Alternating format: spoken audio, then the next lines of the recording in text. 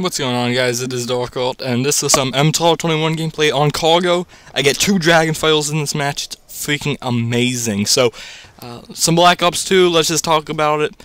I think it's going good. You know, I feel like they really did a good job with it. Now, you know, this is not the honeymoon phase. I really think that this will be able to surpass, 2 months of tons of people playing and still be good.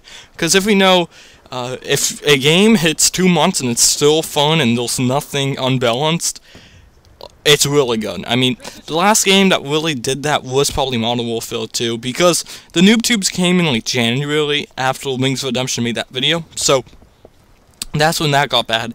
But if you look at Black Ops, Ghost was a problem ever since, launch. Modern Warfare 3 had Assassin, EMP, Stealth Bomber glitches all the time. So we'll just have to see how this pans out. Hopefully, let's keep our fingers crossed. It's good at least another 2 months, so we do save our investment in the game and actually have fun with it. So far what I'm liking about this game is that all the guns are basically overpowered, meaning there's so much weapon variety. Because when you have one gun that's insanely good and one gun that insanely sucks, you're going to use a gun that's good. But when all the guns are like the same, you're forced to use more different guns because you get tired of the same gun. And they all perform equally the same. Now, what this can cause, though, is that with all this weapon variety, some guns just might not be fun, and you might lose interest in using different guns if they all play the same. Because why use a different gun when you use one gun that's obviously good for you? So that's kind of bad, but it's better for all the guns to be overpowered than all the guns to suck, right? I wish they would add some guns that were kind of bad. I mean, all the submachine guns are good. I believe the MP7 is a really fun gun to use. It has a little bit of recoil if a little bit above medium range, but if you keep it in low to medium range, you do really good. Speaking of the LMG, actually, because I just picked it up, the LMGs are phenomenal. They really are. They basically, what it is a high clip or high round assault rifle with slow movement speed, low recoil. That's what it is. That's what the LMG is. And it's really good for domination or stuff, but a assault rifle can just outmatch it in most all situations.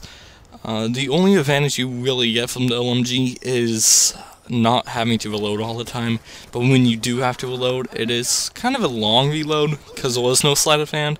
So my best bet is to use the LMG in Ground War. In 66 game modes, you just won't get the most out of it. It'll be one of those guns that are like, let me just use it to, impress my friends or something. It won't be like, oh, let me use this gun because it's insanely awesome. I mean, that's how that goes. And I just got the Dragon File, and what I can tell you about the Dragon File is you want to be closer down. The closer you are, the more damage you do, and the more chance of the bullets actually landing on target.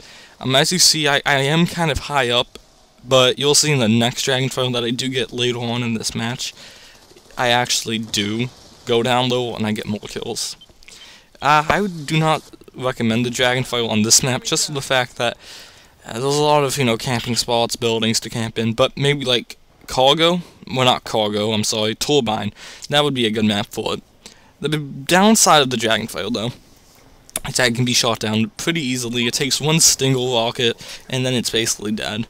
So I just suggest skipping out on the Dragon File and using the Lightning Strike, Ill Strike. That is really badass, actually.